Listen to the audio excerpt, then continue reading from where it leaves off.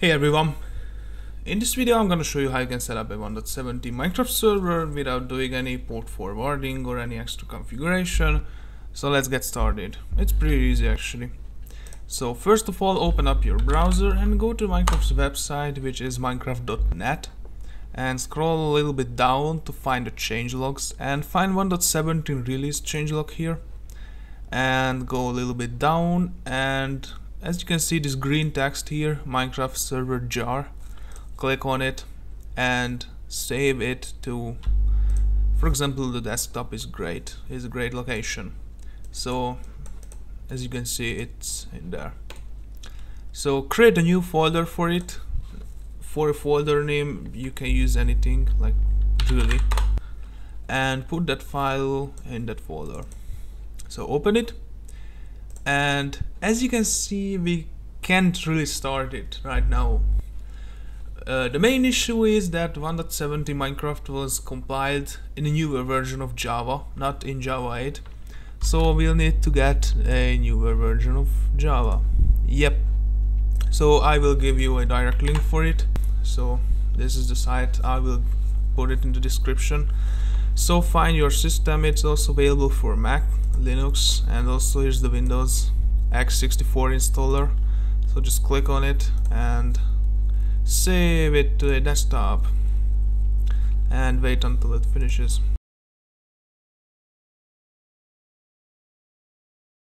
Now you can just open this file, click on next, and it should be done in a few seconds. Yep, it's done. Alright, now you can delete it. Go back to this folder and open up the server jar again, and as you can see, now we can run it. As I told you, the main issue is that the 1.70 was compiled in a newer version, so we cannot run it with the older version of Java. Anyways, now you should be able to generate everything, and as you can see we got a bunch of files here, one of them called server.properties, one of them called server.jar, which is what we downloaded, one of them eula.txt, and the log folder. So what you're gonna need to do first is open up the eula.txt and change this false value to true and save the file. And before starting this file again, create a run.bat file for it. So start writing the file, as you can see here. So specify an amount of RAM for it. For example, if you want to give 2 GB to the server, you can write 2 GB here.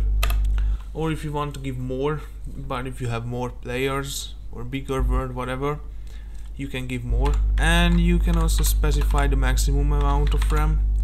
I will go with 2 gigs, and also use the jar tag here, and also the file name, which is server.jar, and finally no GUI, which will prevent another window from opening, so we will have only one window open at a time. Now let's save it to the folder. The name should be something .bat, so it doesn't matter what the file name is, just make sure that the extension is .bat and choose the all files file type here. Click on save, and that's it. I think it should be able to run. Yep, I think it's running. Yes, it is running. Alright, so wait until it finishes. If you have the Windows Defender alert here, just click on allow access. Anyways, it's just preparing your Word. Depending on how fast your computer is, it's going to take some time, but it should be done in a few seconds. Alright, it's done.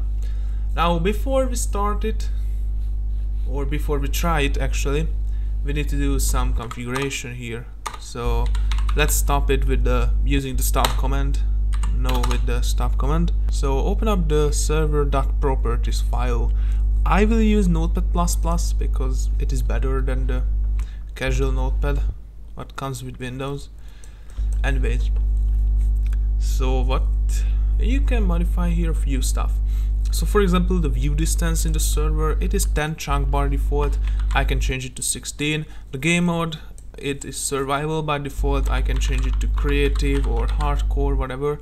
You can block the nether here. The server port, we can leave it on default. It doesn't really matter actually. The level name, you can change it. The MOTD of the server, just some random text here, so you will be able to see it. Yes, you can have the hardcore here, the fight list. You can ban the PvP or animals. The difficulty can be changed also here. You can block monster spawning, maximum players, I will change to 5. You can block fight on the server, and one last thing is online mode. What does this mean? If you all are using the original Minecraft launcher, you can leave it on true, but if some of you are using the T launcher or any other launchers, you should change it to false. Yeah, so that's it. I'm just gonna leave it on true. Let's save this file if you modified anything in it, and let's close it. Now run this round.bat file again, and as myself, I should be able to connect to the server. So I'm just opening the Minecraft launcher. Yep, it took some time. Anyways, just choose the version. As you can see, I'm still in the snapshot, but in 2 days you can go with the 1.17 release version, or by the time you are seeing this video, it's already released. Alright, it's opened. So go to multiplayer, another Windows security alert, and write localhost here. Alright, as you can see, the server is up. I can connect to it. I will show you in a few seconds how others can connect to it.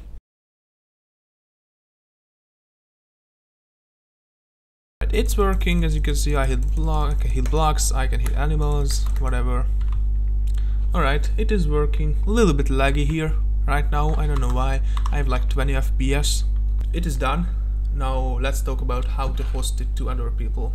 So if you want to play with friends or relatives or whatever, with someone who doesn't live in the same household, so they live in a different street or a different city or a different country or a different continent, so we need to use our browser again and search for ngrok, which is a piece of software what we are gonna use to host our Minecraft server. So what you're gonna need to do first is sign up on this website. You need to give a username and email. I will just use some temporary email. That's what I recommend to you. Don't use your main email. I mean, you can go with any of these. So you can just use any throwaway 1234. Put the email here, and 1 2 3 4 5 6 7 8 is a password. It doesn't really matter actually, so you just need to sign up for an account to use their service. Alright, so click on sign up. Yep, the password didn't work, so I'm just gonna use a different one. And click on I'm not a robot. Yeah, traffic lights, verify, sign up. Signed up, redirecting. Alright. So as you can see, I am here, and as you can see, here is a button which says download for Windows. So let's click on it and save it to the desktop, for example, and it doesn't really matter. Alright, so here's this file. This is a zip file, so you can open it. I have 7-zip installed, so I can open it with that. And extract this ngrok.exe file here. Alright, so put this file into the servers folder that we created and open it.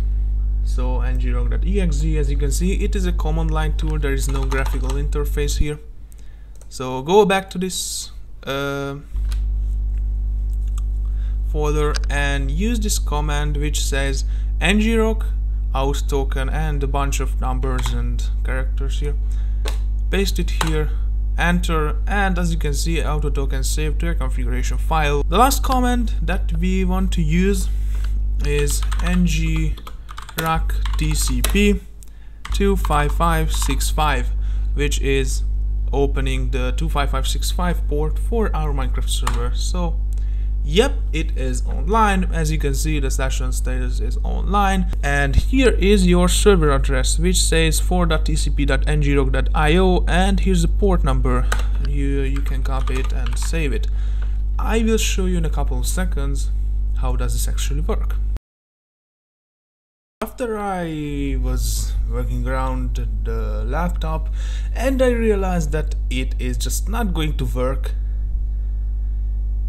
I realized that there is another way, which is virtual machine. So I fired up a Windows VM of mine and installed the requirements, basically a VPN, so I can have a different network from the home network, and also the game itself.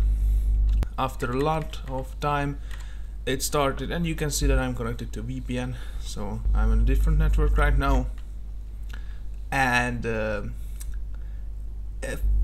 for the first start it crashed after putting it on full screen, so yeah, it crashed. So I restarted it and I will go without full screen, and I put the IP in there and I could connect.